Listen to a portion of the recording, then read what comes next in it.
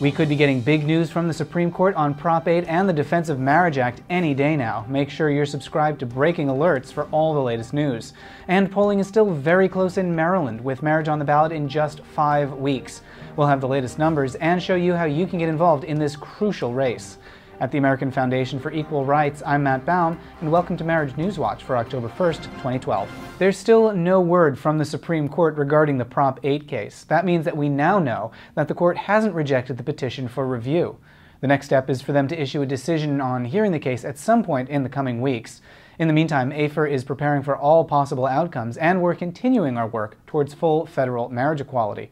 Subscribe here on YouTube and at afer.org, and you'll be the first to know when there's news from the court. The Supreme Court also faces several cases involving the Federal Defense of Marriage Act, which prevents the government from recognizing legally married gay and lesbian couples. Throughout the federal court system, there have been over a dozen cases involving the anti-gay law.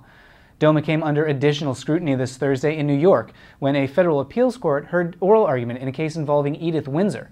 Despite being married, Windsor was treated as a legal stranger when her partner of 40 years passed away in 2009. The court is expected to rule on her case in a few months. Meanwhile, another DOMA case is now on hold. A federal judge in Pennsylvania suspended the case, Cozen O'Connor v. Tobitz, pending the outcome of other DOMA-related lawsuits. The case involves a widow named Jennifer Tobitz, whose wife Sarah Ellen Farley passed away and left about $41,000 in a profit-sharing plan. Farley's parents say that because DOMA prohibits recognition of their daughter's marriage, the money should go to them instead of to her widow.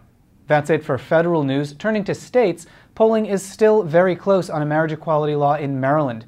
51% of voters say they support the proposed new law, with 43% opposed. There's just 5 weeks to go before voters weigh in on the measure. Visit afer.org to learn more about how you can get involved in Maryland and in the other states with marriage on the ballot. And in Illinois, 44% of voters support the freedom to marry. That's a jump of 10 points in just 2 years.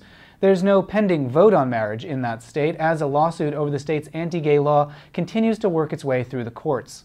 With the election fast approaching and a decision from the Supreme Court coming at any moment, the next few weeks will be a crucial time for marriage equality.